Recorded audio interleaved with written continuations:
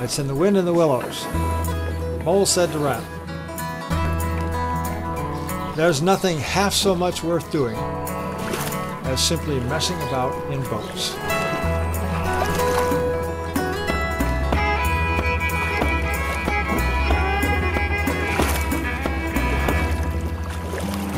I learned to sail in Nagoya Harbor in Japan in 1954 in dinghies, and then didn't for the next 30-some years. Then when I was pastoring a church in West Liberty, Ohio, I had some lumber left over after building a house.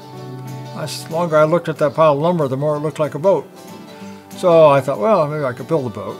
I think I've built 9 so far, something like that. Canoes and kayaks and dinghies. Then I built the Buzzards Bay 14. That was the first strip plank boat I've ever built.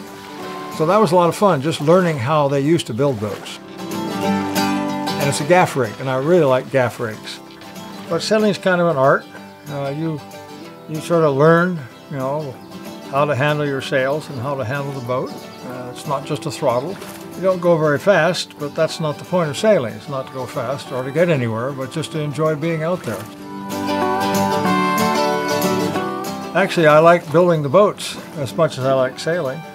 And then I built this one, Chesapeake skipjack.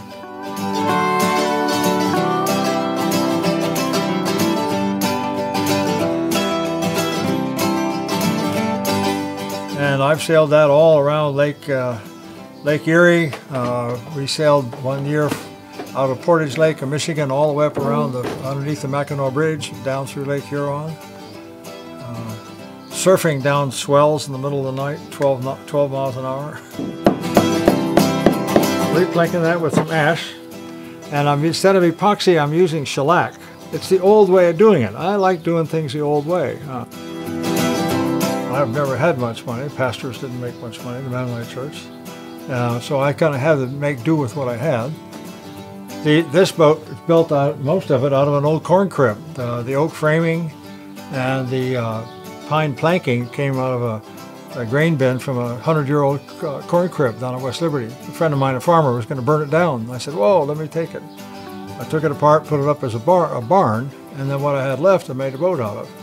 But still, making do has become an important part of my life. Not just going out and buying what you need, but finding what other people don't need. It's just I enjoy putting to use things that other people don't want.